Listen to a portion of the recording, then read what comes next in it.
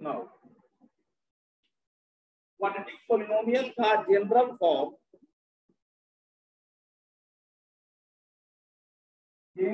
Form quadratic polynomial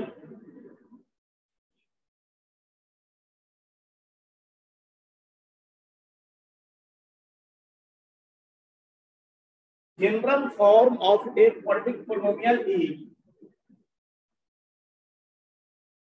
ax square plus bx plus c, where a is not equal to 0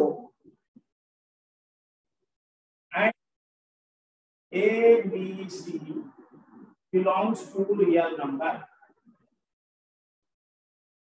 A, B, C belongs to real number and A cannot be equal to 0. Because if A becomes 0, then term containing power 2 will become 0. So the polynomial will become linear polynomial.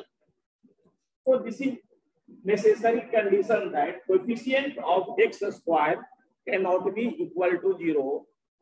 Coefficient of x, that is b, and constant term, that is c, may be 0.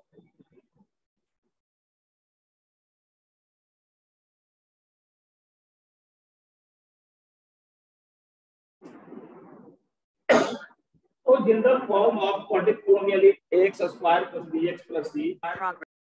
Now a is known as coefficient of x square. Coefficient of x square. B is known as coefficient of x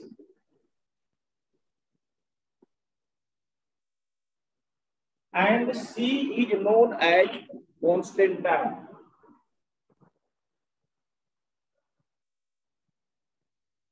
Constant term. For example, चलो हम एक quadratic polynomial का example ले रहे हैं x square plus 7x plus 12 ऐसा example लिया x square plus 7x plus 12 इसी का example of a quadratic polynomial. यह पोलिनोमियल क्वाड्रेटिक पोलिनोमियल क्यों है बताओ? Because highest power is 2. Because its degree is 2. Because its degree is 2, so this is a quadratic polynomial. अब अगर हम इस क्वाड्रेटिक पोलिनोमियल को इसके जनरल फॉर्म से कंपेयर करें तो कोएफिशिएंट ऑफ x स्क्वायर को a कहते हैं, तो a का वैल्यू क्या है बताओ? 1. इसको आप जनरल फॉर्म से कंपेयर करें तो कोएफिशिएंट ऑफ x स्क्वायर कौन सा नंबर है? 1. नो नंबर है, 1 है। कोएफिशिएंट ऑफ x को b कहते हैं, तो coefficient of x that is b कितना है बताओ? 7 है। And constant term is denoted by c, so value of c is 12. x to the power 0. Constant term is denoted by c, so constant term is 12. c value of c is 12. Value of c is 12. Yes sir, yes sir. हाँ, तो सबसे पहले हम coefficient को लिखना जाने। Quadratic polynomial का coefficient that is a b c का वैल्यू। अगर मान लो हम लिखते हैं कोई क्वाड्रेटिक पोलिनोमियल दिया हुआ है, क्वाड्रेटिक पोलिनोमियल इन p स्क्वायर माइनस 15 ऐसा दिया हुआ है, this is a quadratic polynomial. Quadratic polynomial का वेरिएबल कोई भी लेटर हो सकता है।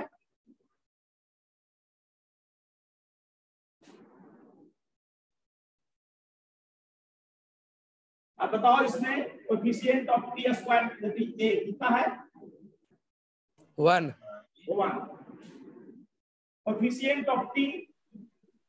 ऑफ t को बोलेंगे b बी कितना है? 0 0। इसमें टर्म कंटेनिंग डी नहीं है, इसलिए कोएफिशिएंट ऑफ डी हो गया 0। और कांस्टेंट टर्म को डिनोट करते हैं सी से। सी का वैल्यू क्या हो गया? 15 -15।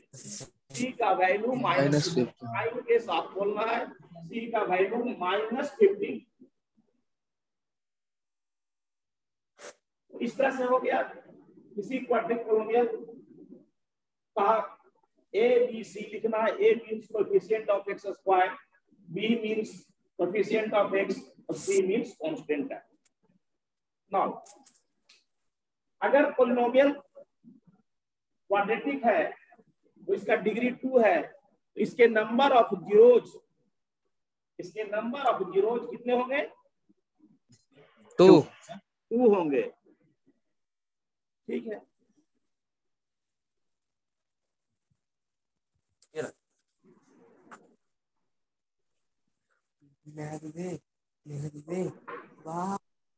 Number of zeros of a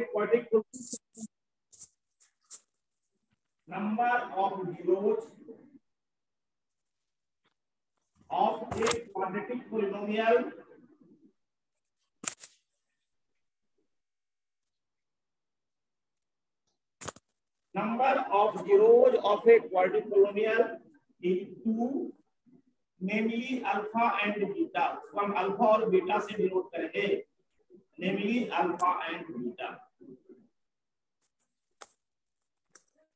quadratic polynomial के कोएफिशिएंट्स को हम एबीसी से डिनोट कर रहे हैं, इसको ध्यान देना है।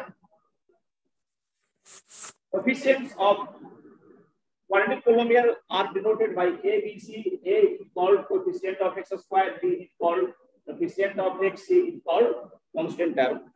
और इसके 2 जीरोज होंगे और उसके 2 जीरोज को हम अल्फा और बीटा से डिनोट करेंगे। Number of zeros of a quadratic polynomial is 2 and these 2 zeros will be denoted by alpha and beta। अब रिलेशनशिप क्या है? ये जीरोज जो है अल्फा एंड बीटा, कोएफिशिएंट्स जो है ए बी सी, इसमें रिलेशन क्या है? Relationship alpha plus beta that is some of zeros is equal to -b by a। Some of zeros -b by a के इक्वल होगा। इसको और जरा हम एनालिसिस करें तो माइनस बी क्या है? बी है coefficient of x, coefficient of x divide by ए क्या है? तो ए है coefficient of x square. Coefficient of x square. तो फर्स्ट रिलेशन है जीरोज और कोएफिशिएंट के बीच alpha plus beta that is some of zeros equal to -b by a that is equal to minus coefficient of x divide by coefficient of x square. दूसरा relation है alpha into beta. Alpha into beta that is product of zeros. Product of zeros is equal to c by a that is c means constant term divided by a means coefficient of x square।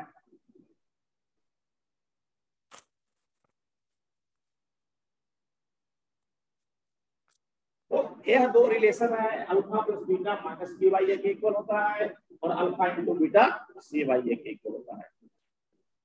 इसको याद रखना है। Question में क्या आएगा कि किसी quadratic polynomial का जीरो निकालना होगा और इस रिलेशन को वेरीफाई करके हमें दिखाना होगा। फर्स्ट क्वेश्चन है कि find the zeros of given quadratic polynomial and verify the relationship between the zeros and coefficients. मतलब कि इस रिलेशन को वेरीफाई करके दिखाओ। दूसरा क्वेश्चन आएगा कि क्वाड्रेटिक पोलिनोमियल के 2 जीरोज होते हैं, तो जीरोज दिया हुआ रहेगा तो क्वेश्चन कहा जाएगा कि find the quadratic polynomial. If zeros are given, then what is the quadratic polynomial? तो सबसे पहले इसको नोट करो, सारे बच्चे इसको नोट करें।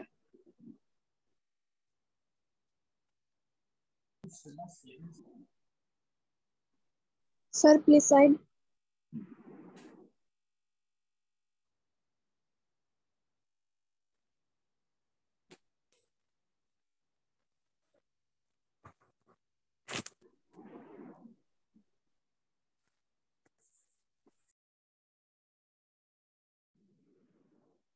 अब नेक्स्ट जो क्वेश्चन आएगा, अगर क्वाड्रेटिक पोलिनोमियल के जीरोज दिए हुए हैं, that is alpha and beta, then find the quadratic polynomial.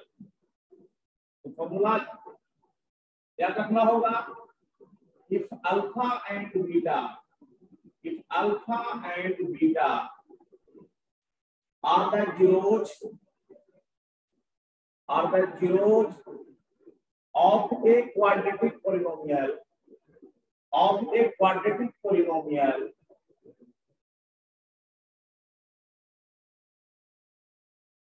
then the polynomial is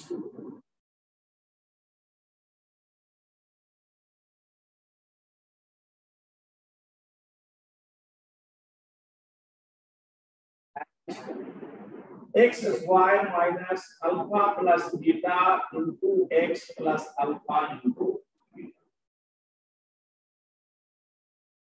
अगर क्वाड्रेटिक पोलिनोमियल के जीरोज अल्फा और बीटा दिए हुए हैं, तो क्वाड्रेटिक पोलिनोमियल का फॉर्मूला यह होगा x square minus alpha plus beta into x plus alpha into beta, means x square minus sum of zeros into x plus product of zeros. अब हमको बस ये दो ही टाइप का क्वेश्चन में पढ़ना है। अगर क्वाड्रेटिक पोलिनोमियल दिया हुआ है तो उसके जीरोज फाइंड करें और relationship between zeros and coefficient verify करें। नेक्स्ट टाइप ऑफ क्वेश्चन, अगर क्वाड्रेटिक पोलिनोमियल के जीरोज अल्फा एंड बीटा दिए हुए हैं, then find the quadratic polynomial. There are two types of question we have to learn in this topic.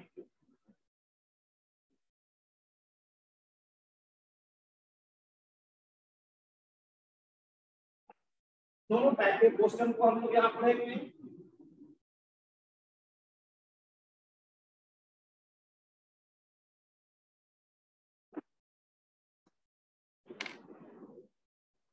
First question,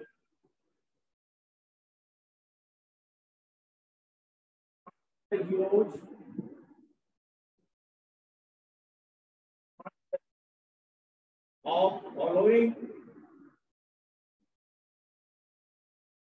quadratic polynomial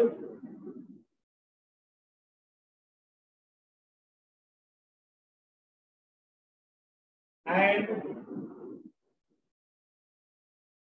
verify the relationship between the zeros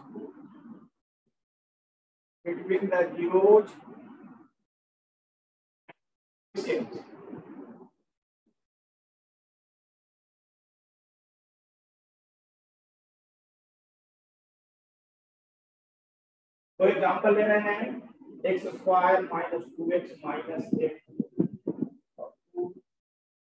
4 square plus 8u।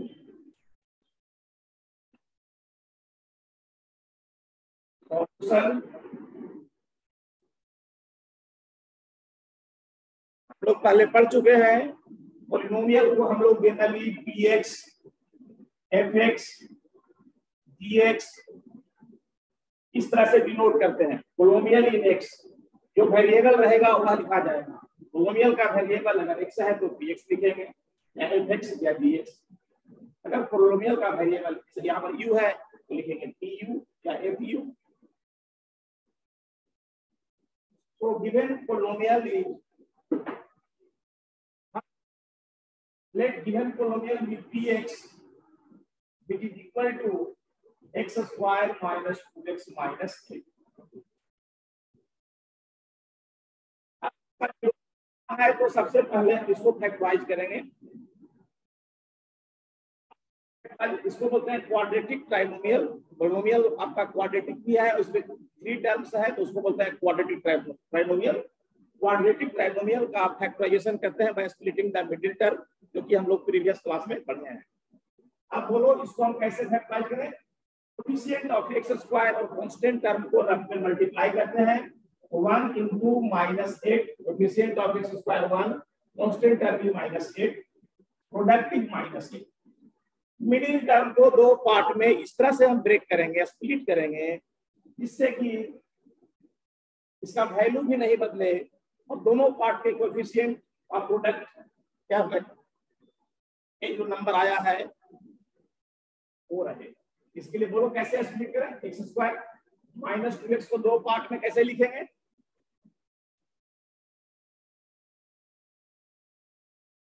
जल्दी बोलो। -4x + 2x plus 2x minus 4x plus 2x minus 4x करेंगे तो -2x ही रहेगा, और 2 into -4 करेंगे तो product -8 आ जाएगा और -8। अब इस ये जो दो पार्ट है, फर्स्ट 2 पार्ट, इसमें हाईएस्ट कॉमन ले, हाईएस्ट कॉमन x, यहाँ पर क्या x + 2। नेक्स्ट जो 2 पार्ट है इसमें -2 कॉमन ले लो, -4 कॉमन ले लो, -4 कॉमन ले लिया तो x + 2 equal to x + 2 common हो गया, यहाँ बच गया x और -4। इसके दो फैक्टर हो गए, जितने जीरोज होंगे उतने फैक्टर होंगे। अब जिस पोलिनोमियल का जीरोज निकालना है उसको 0 से इक्वल कर दें, और जीरोज ऑफ px और जीरोज ऑफ px को 0 से इक्वेट कर दो, px = 0 कर दो। px का मतलब हो गया x स्क्वायर -2x -8 = 0। इसका फैक्टर फॉर्म लिख दो, x स्क्वायर -2x -8 का फैक्टर क्या है? x + 2 into x - 4 = 0। अब ये दो टर्म का प्रोडक्ट 0 है, इसमें से कोई एक टर्म 0 होगा,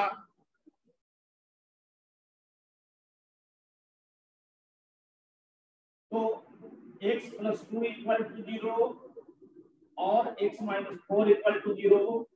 then x + 2 = 0, x का वैल्यू -2 और x - 4 = 0, इस x का वैल्यू हो गया 4। ये जो -2 और -4 जो वैल्यू आया इस पोलिनोमियल का जीरोज हो गया। अब जीरोज को हम अल्फा और बीटा से डिनोट करते हैं, देयरफॉर लेट अल्फा, एक जीरो को मान लेंगे अल्फा, किसी एक जीरो को अल्फा मान लेंगे तो दूसरा बीटा हो जाएगा। अल्फा = -2 एंड बीटा = 4, अल्फा और बीटा हो गया। अब इसके कोएफिशिएंट को लिख दो, कोएफिशिएंट क्वाड्रेटिक पोलिनोमियल के कोएफिशिएंट्स को हम a b c से हम डिनोट करते हैं, तो a b c लिख दो।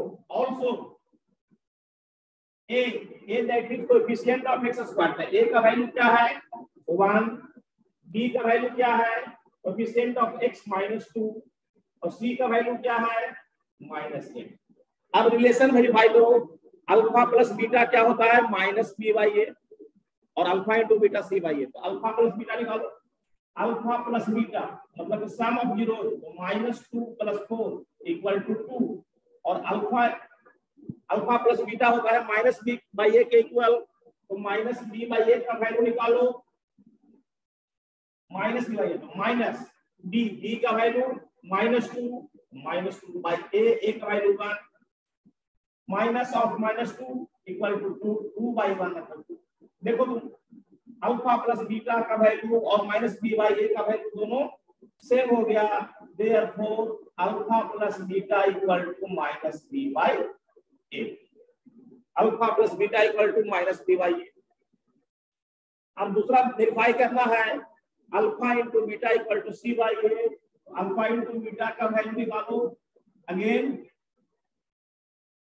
Alpha * beta that is product of zeros, alpha का वैल्यू -2 इंटू बीटा का वैल्यू 4, -2 × 4 हो गया 8, अल्फा इंटू बीटा किसके इक्वल होता है? तो सी बाई ए के। सी बाई ए का वैल्यू निकालो, सी बाई ए, सी का वैल्यू -8, सी का वैल्यू -8 बाई ए का वैल्यू 1, -8 बाई 1 मतलब -8, यहाँ पे -8, -2 into 4 -8। देखो अल्फा इंटू बीटा का वैल्यू -8, मतलब दोनों क्या है? इक्वल है। Therefore alpha into beta equal to C by ए। दोनों रिलेशन वेरीफाई हो गया, verified. Note down.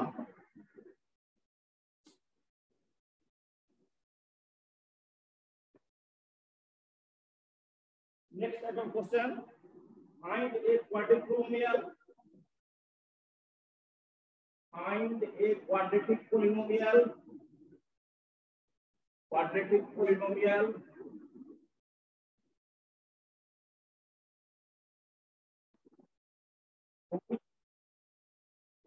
sum and product of zeros, sum and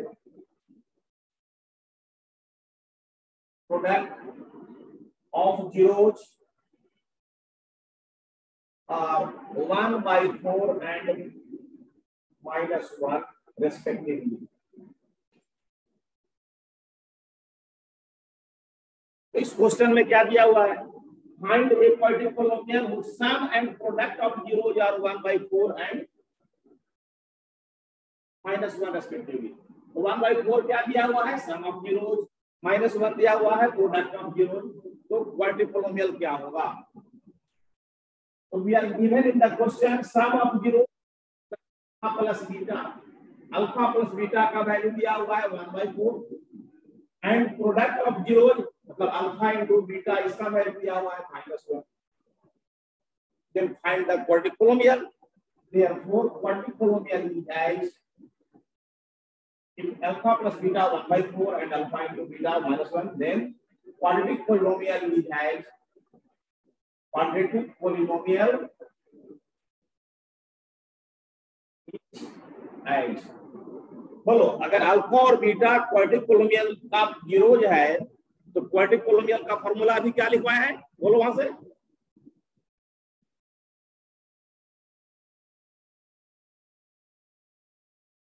If alpha and beta are the quadratic, if alpha and beta are the zeros of a quadratic polynomial, then the quadratic polynomial is, अभी लिखवाया formula, देखे बोलो।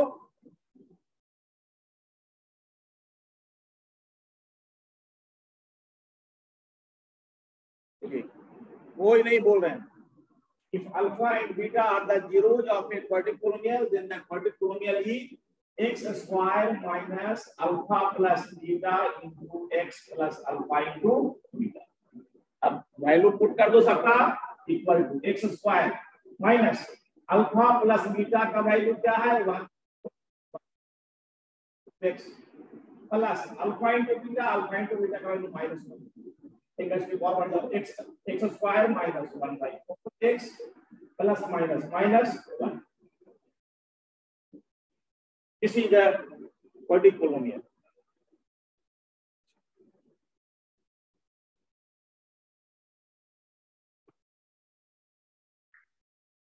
चलिए बोलिए, अब इस question को change कर दिया। अब सम ऑफ जीरोज हो गया 0 एंड प्रोडक्ट ऑफ जीरोज हो गया √5।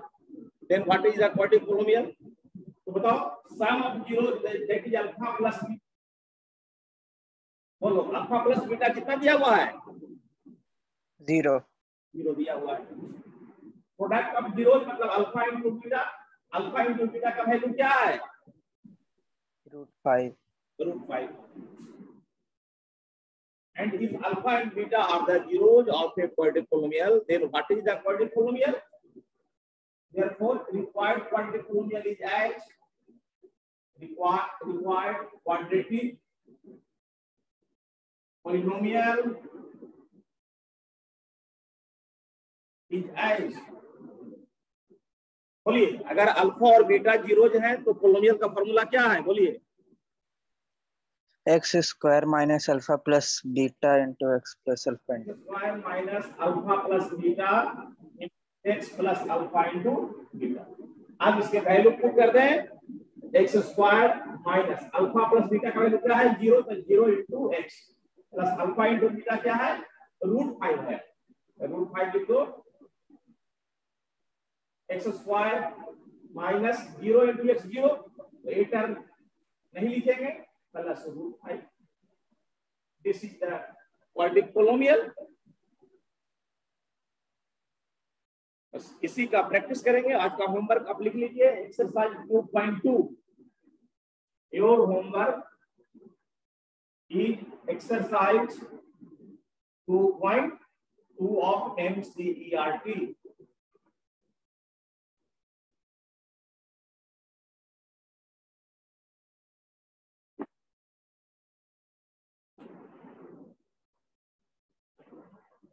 Now our time is going to be end, so I am going to end the meeting.